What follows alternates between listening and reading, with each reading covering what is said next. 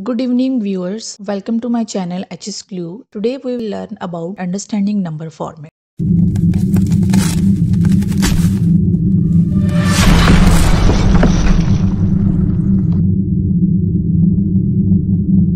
What are number formats? Whenever you are working with a spreadsheet, it's a good idea to use appropriate number formats for your data. Number formats tell your spreadsheet exactly what type of data you are using, like percentage, currency, times, dates, and so on. Why use number format? Number formats not only make your spreadsheet easier to read, but they also make it easier to use. When you apply a number format, you are telling your spreadsheet exactly what types of values are stored in a cell. For example, the date format tells a spreadsheet that you are entering specific calendar dates. This allows the spreadsheet to better understand your data, which can help ensure that your data remains consistent and that your formulas are calculated correctly. If you don't need to use a specific number format, the spreadsheet will usually apply the general number format by default. However, the general format may apply some small formatting changes to your data. Applying number formats. Just like other types of formatting like changing the font color, you will apply number formats by selecting cells and choosing the desired formatting option. There are two main ways to choose a number format. Go to Home tab, click the number format drop-down menu in the number group and select the desired format. Click one of the quick number formatting commands below the drop-down menu. You can also select the desired cells and press Ctrl+1 on your keyboard to access additional number formatting options. In this example, we have applied the currency number format, which adds currency symbols and displays two decimal places for any numerical values. If you select any cells with number formatting, you can see the actual value of the cell in the formula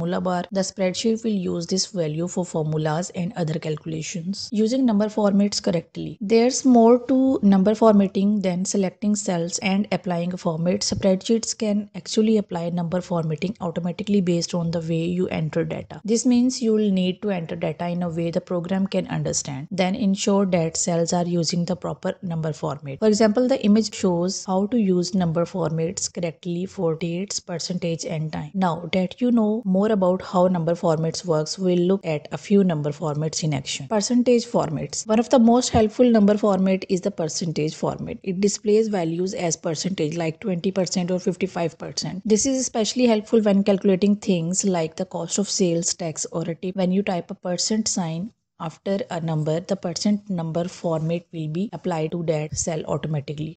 As you may remember from math class, a percentage can also be written as a decimal. So 15% is the same thing as 0.15, 7.5% is 0.075, 20% is 0.20, 55% is 0.55, and so on. There are many times when percentage formatting will be useful. For example, in the images, notice how the sales tax rate is formatted differently for each spreadsheet: 5%, and 0.05. As you can see, the calculation in the spreadsheet on the left didn't work correctly.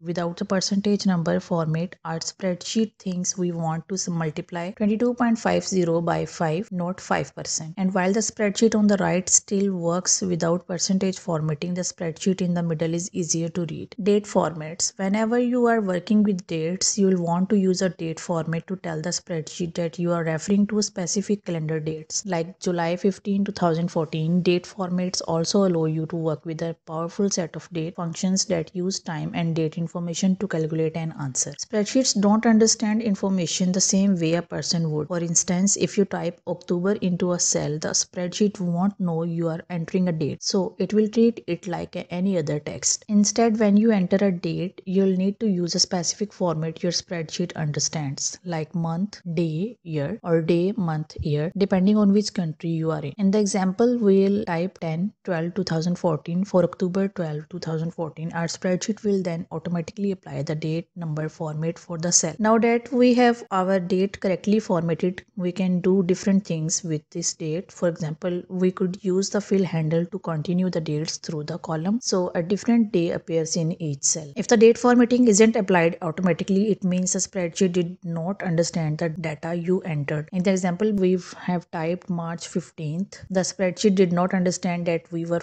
referring to a date. So this cell is still using the general number format. On the other hand, if we type March 15 without the TH, the spreadsheet will recognize it as a date because it doesn't include a year. The spreadsheet will automatically add the current year, so the date will have all of the necessary information. We could also type the date several other ways like 3/15/2014 or March 15 2014, and the spreadsheet would still recognize it as a date. Other date formatting options. To access other date formatting options, select the number format drop down menu and choose more number formats. These are options to display the date differently, such as including the day of the week or omitting the year. The format cells dialog box will appear. From here you can choose the desired date formatting option. As you can see in the formula bar, a custom date format not only changes the actual date in our cell but also the way it is displayed. Number formatting tips. Here are a few tips for getting the best results with number formatting. Apply number formatting to an entire column. If you are planning to use one column for a certain type of data like dates or percentage, you may find it easiest to select the entire column by clicking the column letter and applying the desired number formatting. This way, any data you add to this column in the future will already have the correct number format. Note that the header row usually won't be affected by number formatting. Double check your values after applying number formatting. If you apply number formatting to existing data, you may have unexpected results. For example, applying percentage formatting to a cell with a value of 5 will give you 500%, not 5%. In this case, you will need to retype the values correctly in each cell. If you reference a cell with number formatting in a formula, the spreadsheet may automatically apply the same number formatting to the new cell. For example, if you use a value with currency formatting in a formula, the calculated value will also use the currency number format. If you want your data to appear exactly as entered, you will need to use a text number format. This format is especially good for numbers you don't want to perform calculations with, like phone numbers, zip codes, or numbers that begins with 0 like 02415. For best results, you may want to apply the text number format before entering data into these cells. Increase decimal and decrease decimal. The increase decimal and decrease decimal commands allow you to control how many decimal places are displayed in a cell. These commands don't change the value of the cell, instead they display the value to a set number of decimal places. Decreasing the decimal will display the value rounded to that decimal place, but the actual value in the cell will still be displayed in the formula bar. The increase decimal and decrease decimal commands don't work with some number formats like date and fractions. That's all for today. I hope you understand all the topics.